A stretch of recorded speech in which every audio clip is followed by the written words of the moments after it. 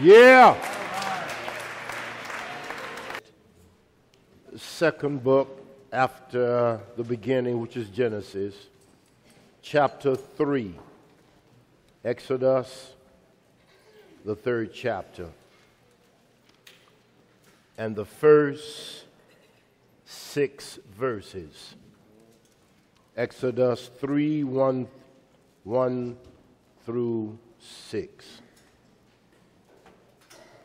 And when you have found it, Just say amen. I will be reading out of the New International Version, NIV.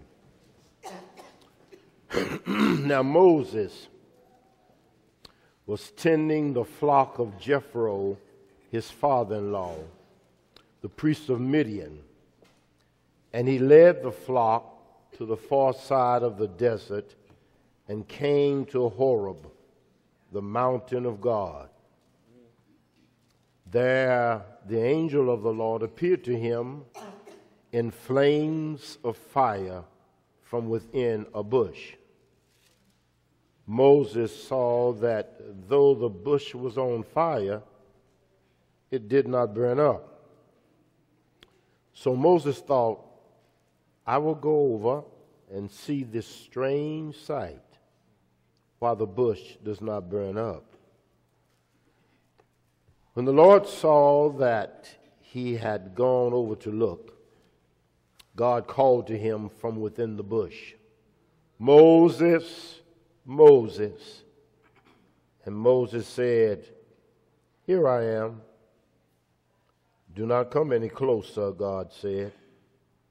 Take off your sandals, for the place where you are standing is holy ground.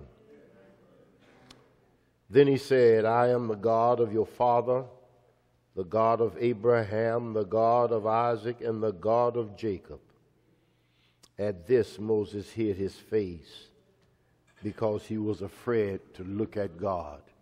So endeth the reading of God's holy, magnificent, perfect, and endurable word. Bow your head with me in a word of prayer. Father, in the name of Jesus, we approach your throne, having been given access through the blood of Jesus Christ. We ask of one thing here, this moment, in this worship setting. Do not let us leave here with the baggage that we brought in. Strip us of ourselves and all of the distractions around us, all of the things that are swirling through our minds. Refocus us on Jesus.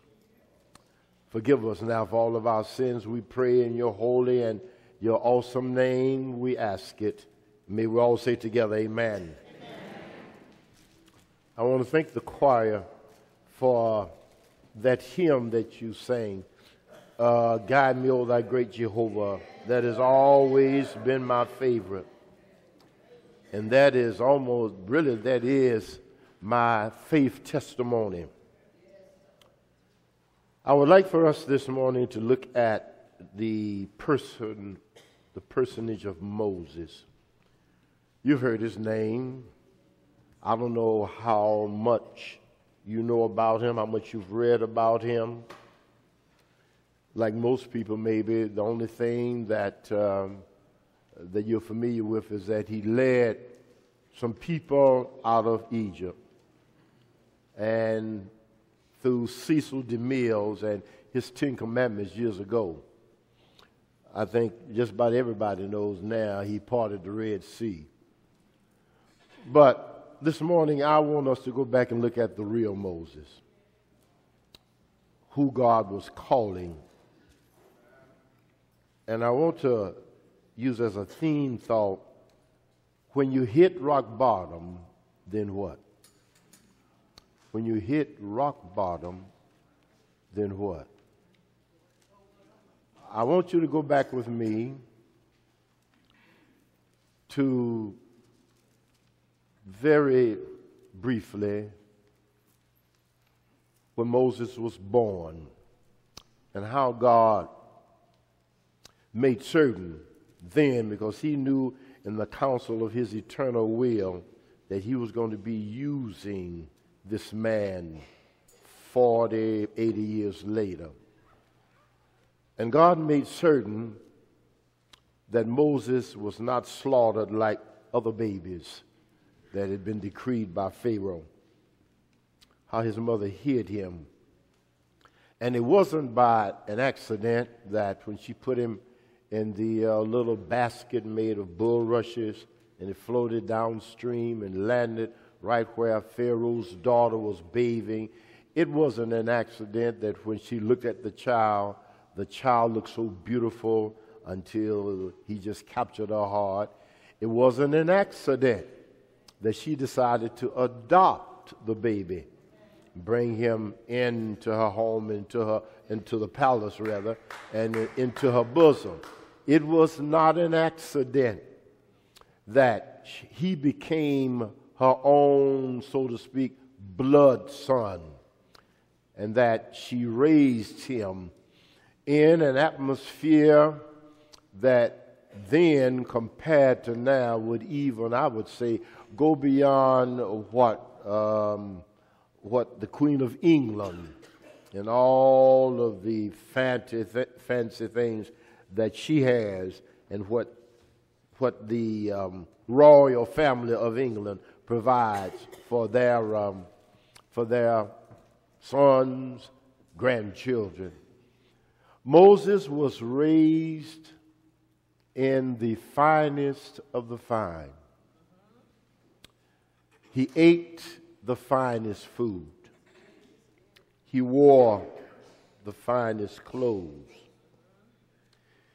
He was given, in that day, top-notch education, learning mathematics, learning history, all of the arts and sciences, never spared anything that he needed.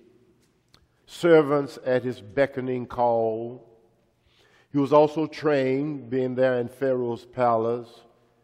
He was trained to be a warrior, a statesman. He was trained to have wisdom and how to use his mind to strategize in warfare. Moses was indeed a child with a silver spoon. No, he was a child with a golden spoon. One day something happened, and God has peculiar ways of disturbing our lives.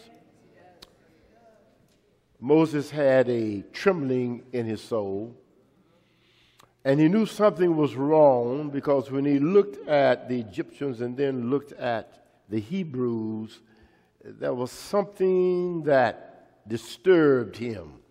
He didn't know what. And this particular day, there were two Hebrews. They were arguing, and there was a confrontation between them. So Moses felt a strong attraction to go up to them, even though he was a so-called Egyptian. And he tried to act as arbitrator. He tried to make certain that the two parties involved, that they would come down. And then God, in his sovereign providence, one of the Hebrews said to him, "Oh, so now you're going to kill us like you killed the Egyptian."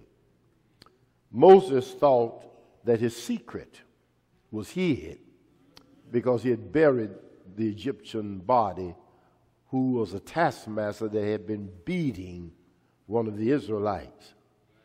He felt then that, well, if they know, everybody knows.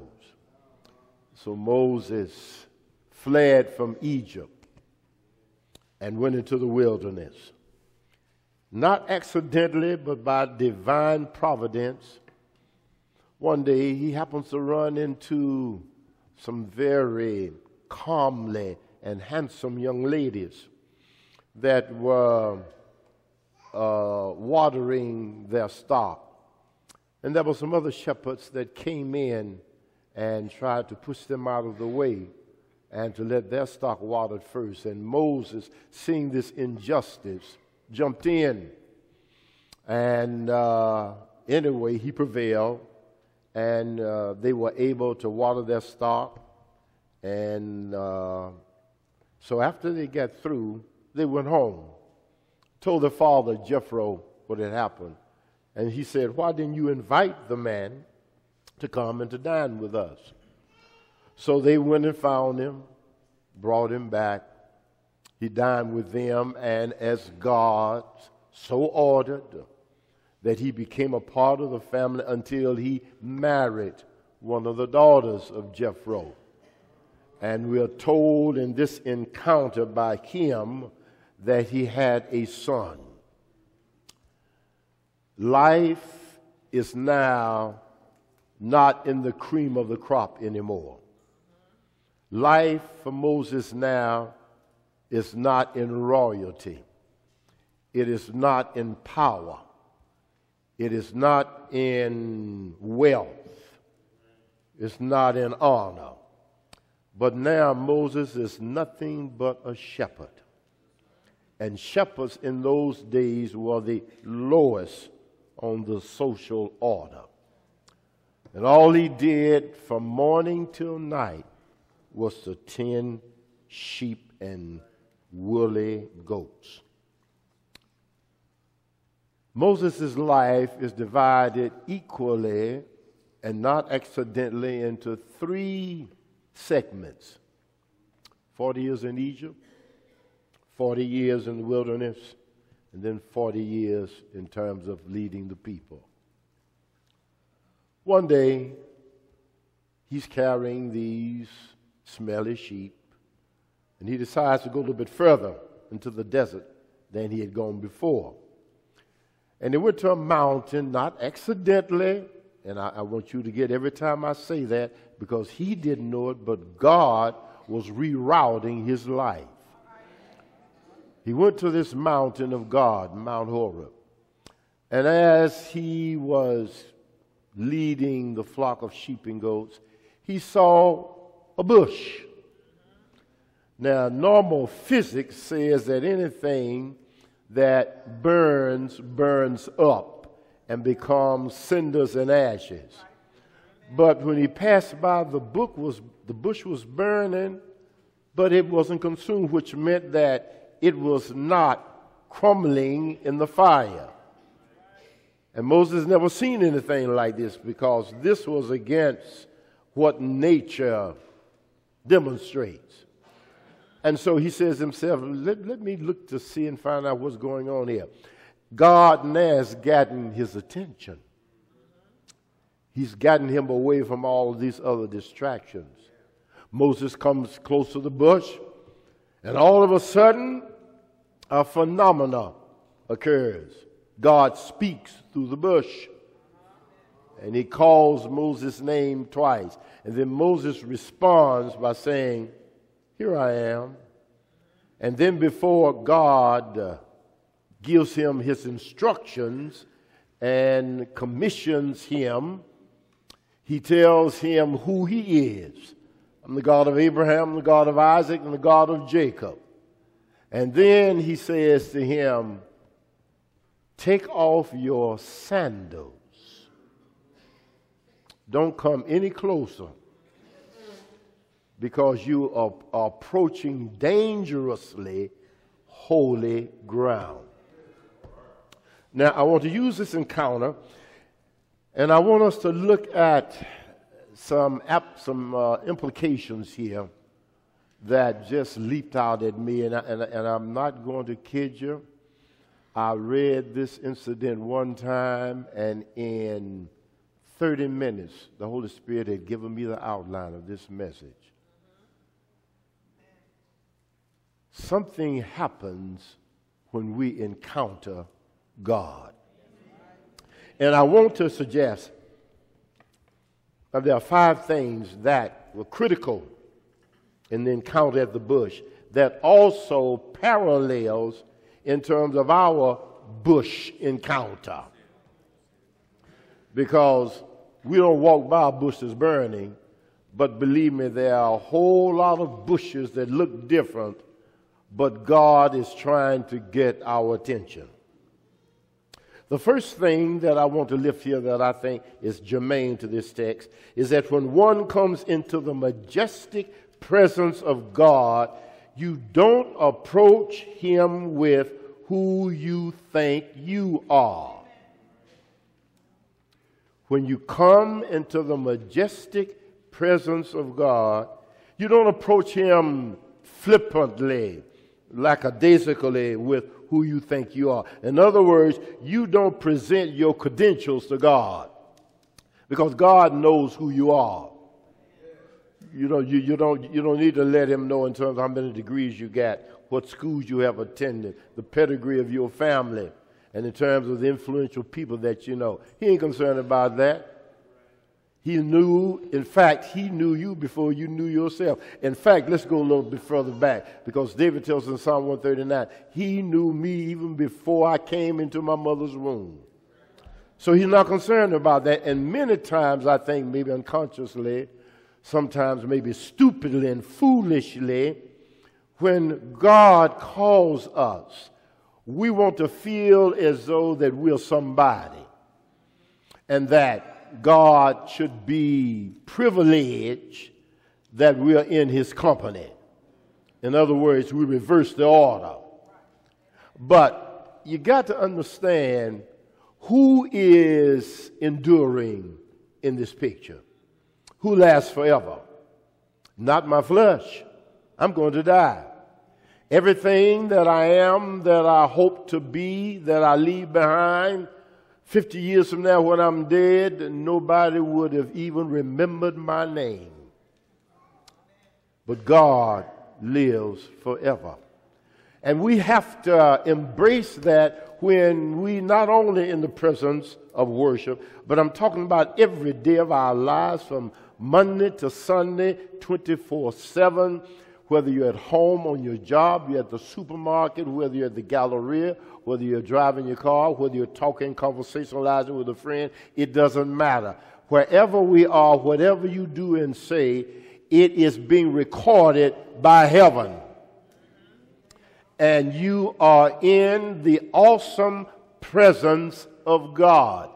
That is, I feel, one of the maybe most hideous, most evil and devilish problems that our culture is in now, because people have no respect for the presence of God.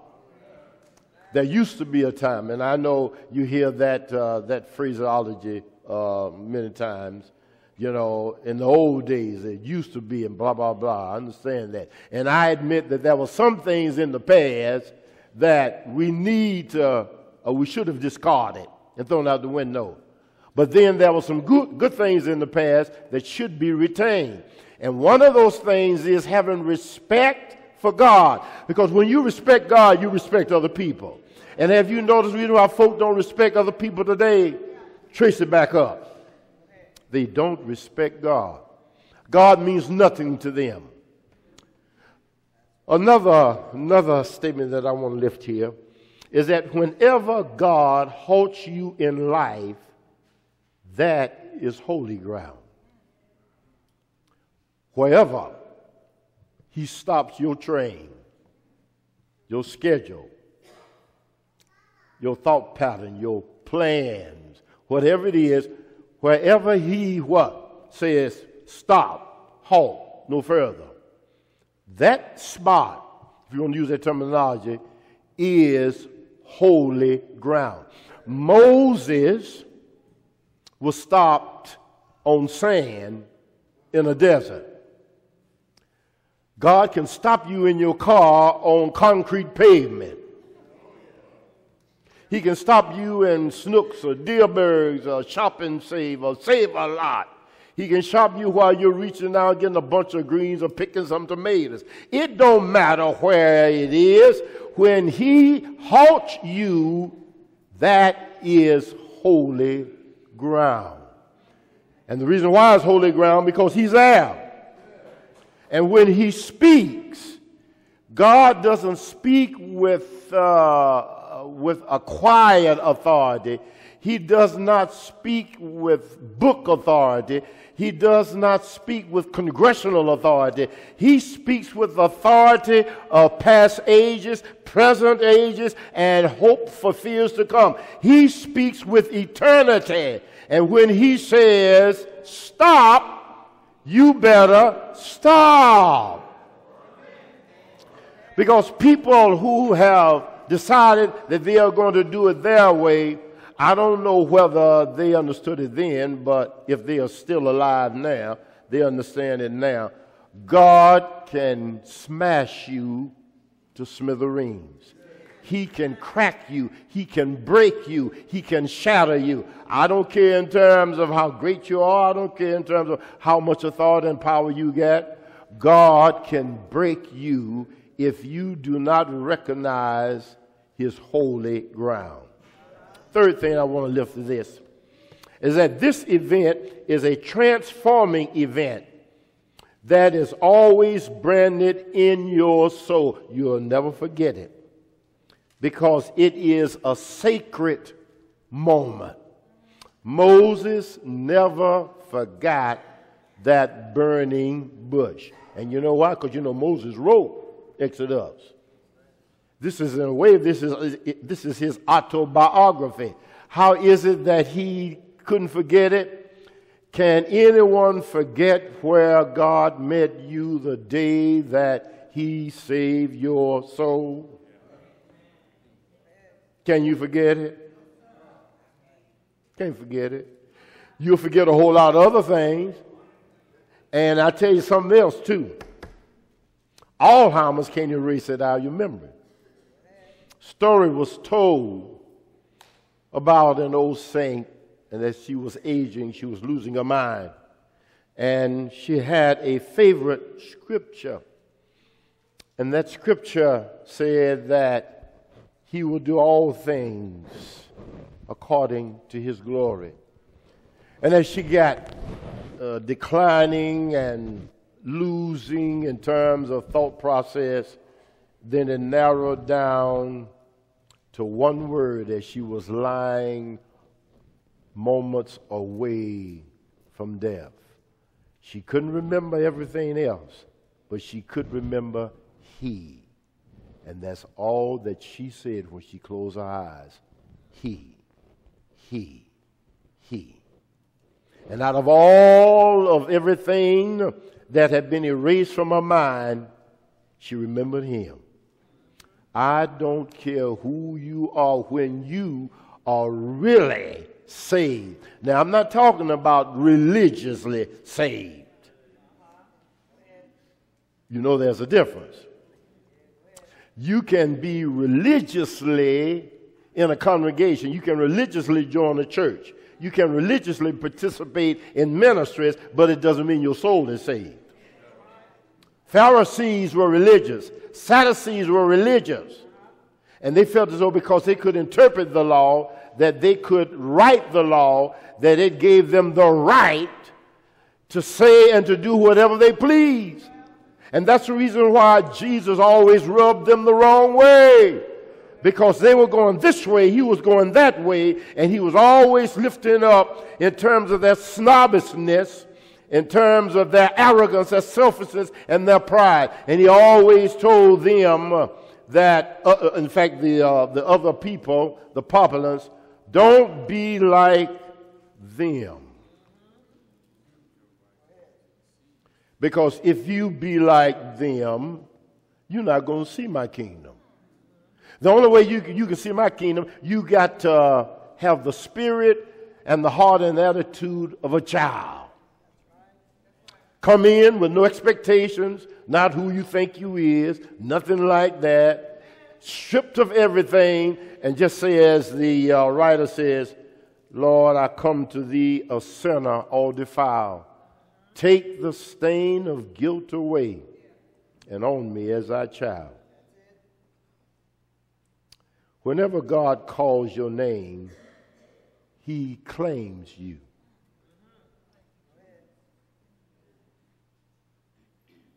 When he calls your name and changes your heart and your mind, he claims you. You're his. You belong to him. And use that old terminology, lock, stock, and barrel, which means you're sold out to God. But unfortunately, painfully, There are some believers in Christ that want to be sold out to Jesus as far as they want to let him, well, take over. But then they also want to have a playpen in the world. You understand what I mean? Like Jesus said one day, he said, you cannot serve God and mammon. He said, in other words, it's impossible for one person to obey two commands that are opposite. Halt, run, sit, talk. You can't do it. You got to obey one or the other, but you cannot obey both at the same time. Number 4, when God stops you, listen to this, it is on his terms and not yours. When he stops you, he's not going to let you read out a laundry list of what you want to do and what you've been going through and how hard it's been, and you want him to do this, you want him to do that. No. When he stops you, and it's on his terms. You don't talk to him, he talks to you. And that's a problem even a lot of believers have in their journey of faith. Even when they're praying, they're telling God, Lord, go here, go there. I need this, I need that. Do this, do that. And they never take time to be silent and quiet and to listen to the voice of God. I'm going to ask you a question right now. How many of you here this morning have a secret praying place? Raise your hand. Now, when I say secret, I don't mean, a place where nobody knows it. You got the key to it and all. It could be in your house. Like mine is in my house. And I tell you exactly where mine is. It's in my bathroom,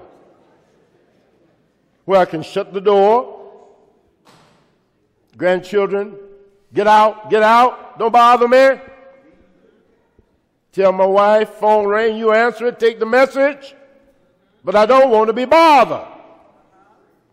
And I take my books in there, and I take my daily word and everything else I think the Holy Spirit wants me to have, and just have a good time. And let my soul bathe in the Word of God. And many times when you come to God, don't come to God saying, well, Lord, this is what I need, this is what I want. Come to him and say, Lord, what is your will? What do you want me to do and to say today? What directions and plans you have for my life this day? So when he stops you, it's on his terms and not yours. This journey is not a man-made project, but it is a God project. This plan, we didn't put it together. When we came here, it was already here. Lastly, until God takes you out of your element and puts you into his element, you will never see his glory. You know why God has to take us out of our element? You know what the element is? What's happening around you, your family, your job, and everything. Because every day in life, we are surrounded with distractions, noise, people clamoring for our attention. And there's no way God is going to compete with other voices. He only speaks through one head at a time. Whatever you got to do, get away from the clamoring noise. Maybe some folk are afraid to get away from the noise because they have been in the noise so long, they're afraid to get in silence. They're afraid of their own thoughts, to see themselves. Because you see, when you're in a quiet place, it makes you think. You know, no noise, no TV, all like that, you know, and it's silent. You got to think. And that's where God has you then. Because the Holy Spirit starts to talking to you and starts to bringing to your remembrance in terms of where you failed Him, where your weaknesses are, where you did not want to admit this to other folk, but God says all the time, I've been knowing this. I just wanted you to admit this. And there are some things, weaknesses in our lives, you don't have to tell another person. God already knows it. Just share it with Him. There are some prayers, well, let me put it this way. There are some things that we say in our prayers should not be said to other people, even those in the family, even the closest folk to you. That's heaven talk.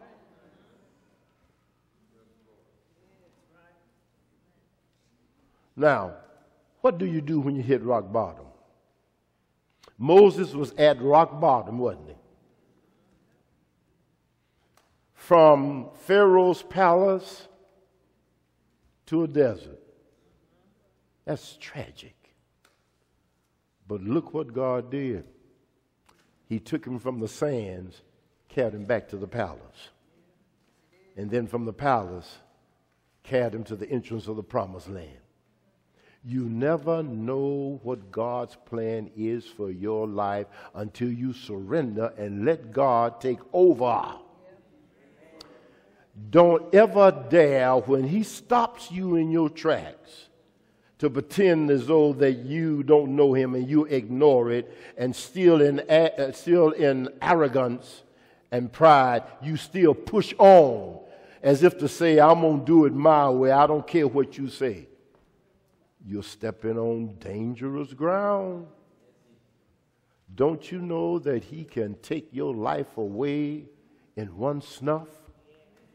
He doesn't have to let you struggle and resist Him.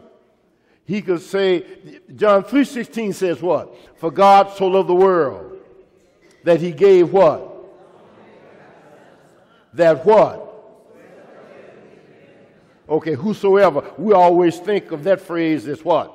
Covering the whole world. But whosoever also is personal. When I surrendered, I am the whosoever. You are the whosoever.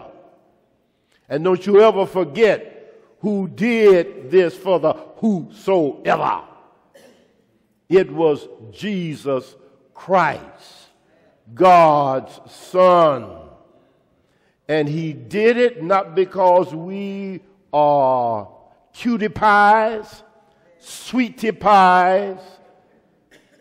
Did you get that? Some of you didn't kiss that. That we are golden boys, that we are the best that God has on this planet.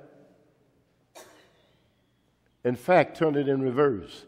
The Father saw us as sinners in rejection to His will.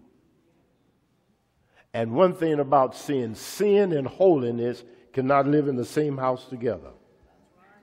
Did you know that? One of them is going to go. One of them's got to go. So what Jesus did, He took your sin and my sin in His body and took all of the wrath and the thunder and the anger of God the Father. It was unleashed on Him, and all that He went through, that was for us. Let me go back to the Old Testament again, where there was a system that whenever a man sinned, he would take an animal and he would take it to the altar and press hard on the animal, and the animal symbolized taking his sins, and then the animal would be killed, and that blood would atone for his sins. And year after year after year, man was slaughtering an animal in his place. But,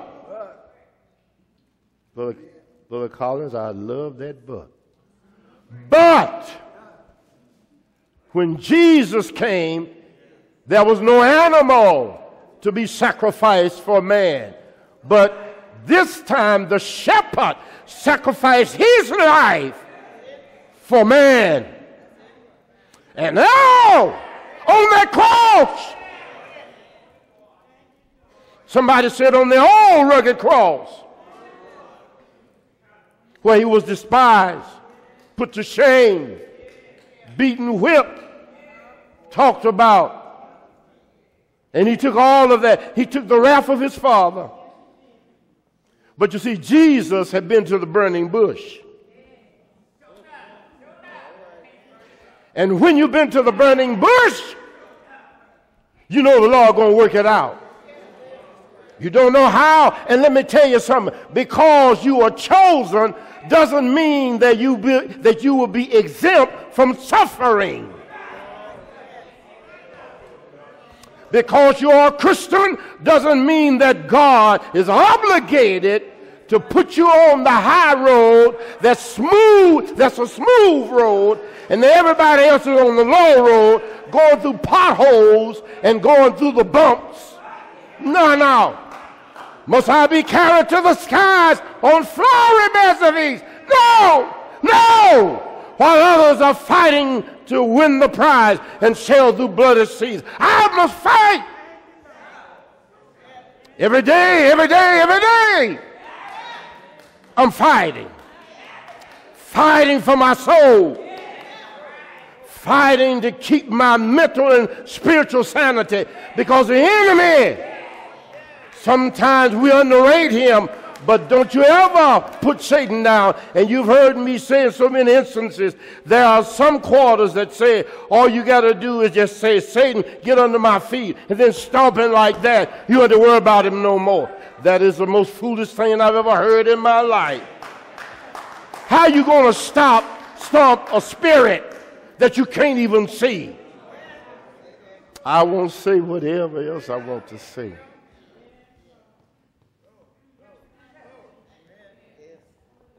Let me give you one other example, and I'm through. This text is packed with powerful lessons. You remember Job? Remember all that he went through? All that he suffered? But more so than that, everything that he lost. Everything. His wife, because you remember she said he was a fool to still serve God and come to church in the midst of all that hell. So she walked away from him. Then his health got broken. Then the friends came. And the only thing good that they did, for 7 days they didn't say nothing. They should have said nothing for the rest of their lives. But after they opened their mouths, they put both feet in their mouths. Now, can you imagine having lost your wife, your children, everything that you have worked for and labored for and sweated for, gone like in a whisper in the night? Your health is broken. Your friends are condemning you and claiming that you should have done this, you didn't do that. That's the reason why this is happening. And you know what? We got a whole lot of cousins to those friends today. Because a lot of people today think that if you're going through a trial, it's because you've done something wrong somewhere in your life. There are some people that have that crooked kind of thinking. That might be sometimes, but all the time we go through a trial doesn't mean you sin. God is trying to find out how deep the rootage of your faith is. But one thing I can say about Job, Job said, I'll wait until my change come. He said, I know I got to die, But then he used a metaphor, Reverend Armstrong. He talked about a rotten tree that was cut down. Help me, Lord. He talked about a rotten tree that was cut down. And you know, when you cut down a tree, you cut off its life. The sap no longer is in that rotten tree. It doesn't bloom. But Job said, now in that rotten stump, if that stump, after being killed, can come again and sprout some green roots, then I know if I go back to the ground, oh, Lord have mercy. I know I'm not going to die. But there's something in me that is beyond what the ground calls for. And you know what that is? That is immortality. That is the soul of man that never dies. And Jesus said, any man that believes me and comes after me will not perish, but have what? Do you believe that? I do. I do. When you get closer, let me say it this way. The closer you get to death, the more sober you should become. I'm including this, and some of y'all might get offended by this, but I'm saying us. I'm not saying you. Us as old folk. I'm in that bunch. We should not be foolish in our old age. Life and experience will teach us some things. Even if you don't know the Bible, life experiences should mellow you to a point that some things shouldn't even come out of your mouth. Because you remember back when you were young and some of the crazy things that folks said to you that hurt you and that almost warped in terms of your faith and stunted your growth. But if it had not been for God, you possibly would have walked away from the church. You would have walked away from the Lord. But somebody talked to you. Somebody said something. You heard something. You saw something. Then all of a sudden that spark, that bush became alive in your heart. And you realize that it ain't folk, but it's God. And you know, and the life you're living here, you ain't living it for folk. See, that's the problem. We're trying to impress folk. And they're on the same level I'm on. They're going to die like I'm going to die. I'm doing this to please him. And whatever he does through me, that they see. Yeah. Oh, Lord, have mercy. Can I hoop one time? Oh! Oh, yeah!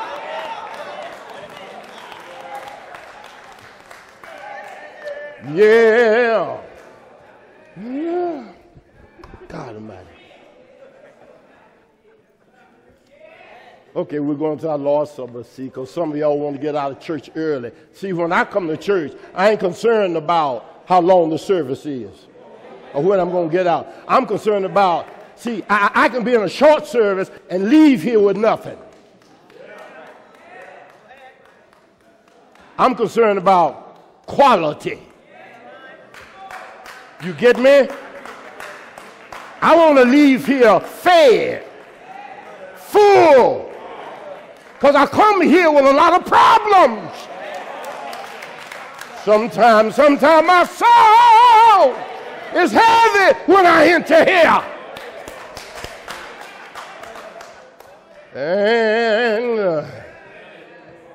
And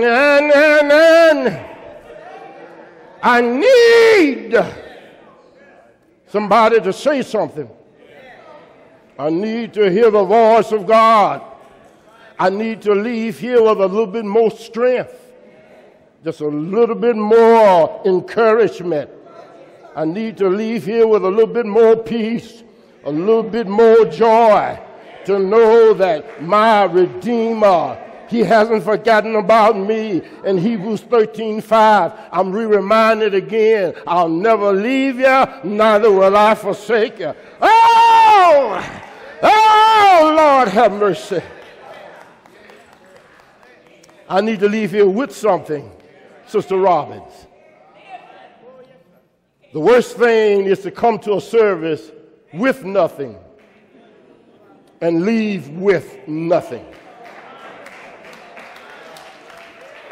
And I'm too old now to be playing religious games. I got to answer to him, not to Pleasant Green. I got to answer to him. Somebody here this morning, I don't know whether you have an intimate relationship with Christ or whether you have knowledge of Christ or whether you have a religious pedigree. But in either one of those three categories, none of them can save you. My father was a minister. I was brought up in the church, yanked to church every Sunday, all day long, all during the week. And out of all of that surrounding, being drowned and saturated with church and religion, I despised it. And I said, when I get out of high school and go to college, I ain't never going back to church no more. Tired of it. Yeah, that's what I said. I'm going to do my thing my way. Can't nobody make me go to church. Mom and daddy can't make me go. I'm a man now. But one day, old me, in my junior year, I hit my burning bush. Bam! And Reverend Harden, he started disturbing me. The Holy Spirit did. Unsettling me. Shaking me up just like you shake up a malt or something. And what I thought I knew, I didn't know. And what I thought I didn't like, I did like. I was so confused, I didn't know whether I was going up or down, sideways. But the Lord straightened it out. And I remember one night, I was sitting off campus and an elderly lady, and she had me a room upstairs, in her attic. And I'd been battling demons for about 6 months. And I'd reached the point I was tired. I was exhausted. I couldn't continue the battle no longer. And I couldn't even do like Jacob. I couldn't even hold on. I was ready to give up. And I remember that night about 11 o'clock, this is my holy ground, I got down on that little spring cot that she put up there for me to lay on. And the Holy Spirit said, you need to talk to him. You're not going to get any relief unless you talk to him. Your peace is in him, not in them. And when I surrendered to him, he showed me them. Oh!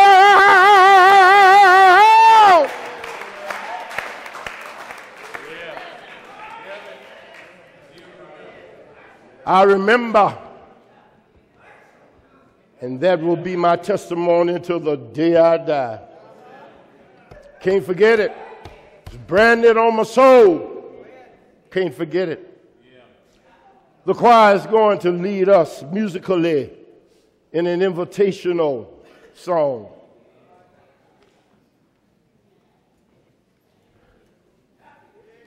The most perilous thing in life is to reject the offer that Jesus gives us, eternal life, and to pretend as though that I'm all right. I really don't need Jesus. And let me tell you another dangerous entry point, because I've heard this one before. I'm young now. I'm young. And there's nothing wrong with planting your oats. And, I get plenty of time to think about that when I get old. But you see, the fallacy in that theory is this. First of all, you don't know whether you're going to get old.